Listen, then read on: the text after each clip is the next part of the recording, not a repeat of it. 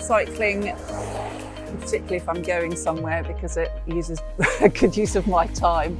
So I can get my exercise, I get outdoors, and then I can arrive at work probably more quickly than if I'd driven. So yeah, it's great.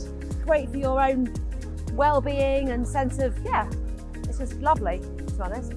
It just gets me out in the fresh air, and it also gives me an option to get to places which are fairly near without actually having to get in a car, which is massively inconvenient. I like cycling because locally I feel you can get to your destination quicker than using the car, and you can get right to where you want to be. So that might be the beachfront, it might be right in the middle of the shopping centre. You know, it's low cost and it's good for you, and it's a good exercise and activity for my son.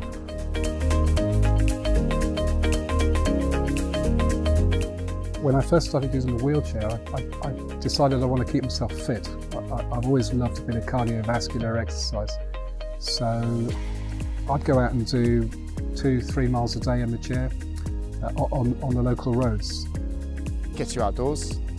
It's definitely a way of getting places, but the main thing I get from it is, you know, some free time, some time to think, but also some time to concentrate on things that you're not having to think about. So, you know, a real kind of rest and relaxation.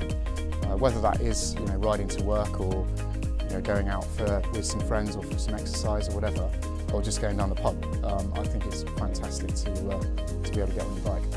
It's nice, isn't it, I think? You know, you take in things and, yeah. More than anything else, it's enjoyable. Mine is more for the shops, work, and just enjoyment. I just enjoy riding.